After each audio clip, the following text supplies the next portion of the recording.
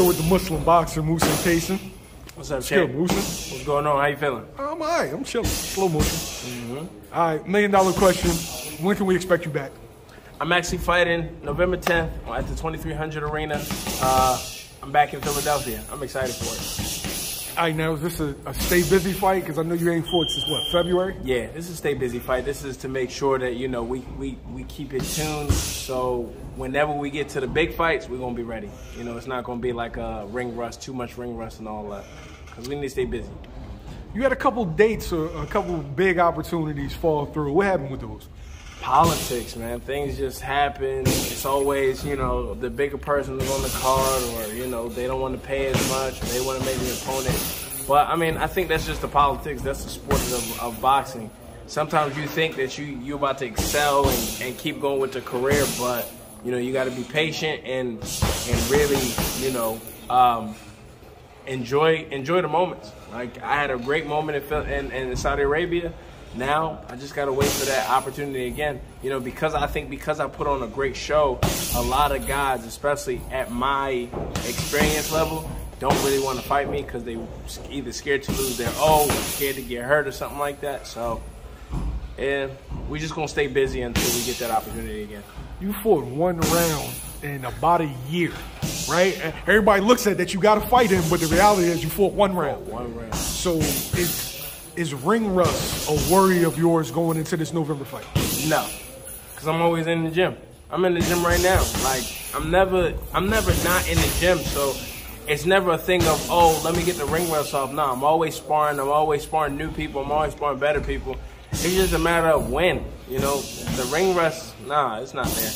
I don't think it's going to be there. Yeah, I need to get comfortable, you know, with the 10-ounce gloves again, but for the most part, I stay in here. I'm like Boots. I gotta always be in the gym. Even if I'm not working out, I'm just chilling in the gym, watching people, watching sparring, helping people out, whatever I need to do. Stay in the gym. Muhsin, you're billed as one of the bigger punchers in Cruiserweight, if not the biggest. Is there any pressure on yourself for you to go out and get a knockout each time you get in that ring? Nah, I wasn't even looking for the knockout before. I wasn't looking for the knockout my last fight. It just happened. Muhsin. I'm calling bullshit, Feek. You sitting over here, I wasn't looking for the knockout. You knocked the ball down the first punch. I understand that, but I wasn't looking for it. I just was like, let me show him that I got. Let me show him what I got, and I saw the punch. I just needed him to respect that his hands was down when I fainted. So that was all. But he knocked down, so it really showed me now I am seeing blood. So I'm like, all right, let me go for it. I'm a shark. So, but for the most part, now I'm not always looking for it. I'm like, all right, cool. Hopefully we got 8 rounds to do. Because if you notice, even though I knocked him down, I never went for the kill after. I just jabbed him because I'm thinking, all right, cool. We about to go 8 rounds. He didn't come out after the first round. I'm just saying. Listen, I'm slowing down. My mentality is, bro, you still got 7 more rounds with this dude. You got box him. That's why right after I knocked him down, I'm like, all right, cool. I'm going to jab him, use my feints, jab. You know, sometimes come with the pressure, but that's about it. He just happened to knock him out after. But I'm always looking to go to the rounds. I know I got power, but that's not what I'm focused on.